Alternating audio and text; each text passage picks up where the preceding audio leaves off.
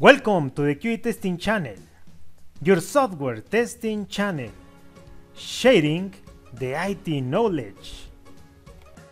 Continuing with our tutorial, let's use Selenium.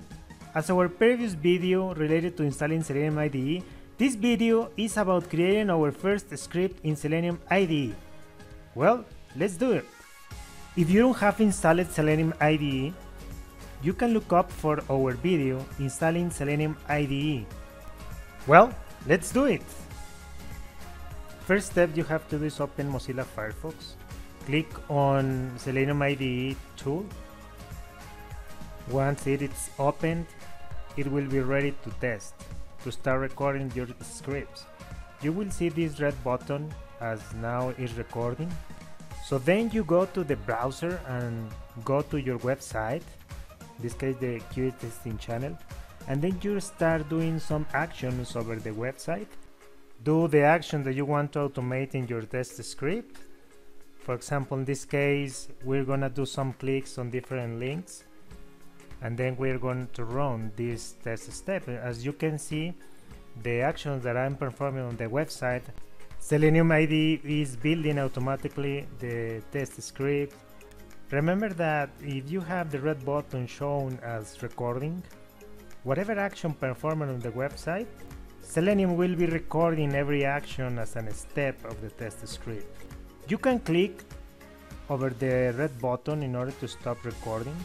So once you finish recording your test script, you can click on that button in order to stop recording. You can save your test case with one name, with the name that you wish. You can run your test case by clicking over this button, and then you will see a green light over every test step, indicating that every test step was executed correctly. But also there is a log file that will show you if there is an error. If there is an error, the log file will show you in red, and the test step will be marked in red. As you can see, this test case was very simple to create and execute. Let's do another example by sending some information through the website using text fields, buttons, and among others. So let's go to this website. Over this website, we're gonna use two text fields and one button. So we will send information like the user and the password, and we're gonna click on sign in. As you can see, we are not receiving information. I left this intentionally in order that you can see that if you don't click on the record button, there will not be nothing recording on your test script. I click right now and I will start again recording the test script, and you will see now that there are steps recorded in the test script. So we continue creating our test script. Once we finish, we stop recording, and as you can see, the text fields, username or password are shown in the test steps, but now those have different values, the values that we insert in the front. So let's run the test script. As you can see, it is running correctly. Every test step is with a green light. So let's run it again in order you can see that the website is changing and is reflecting that the script is writing the test data and clicking on the button. So you can insert test steps between every test step that is recorded by Selenium. We can modify any test step from the script. We just select the test step, and you will see the information on the text field below.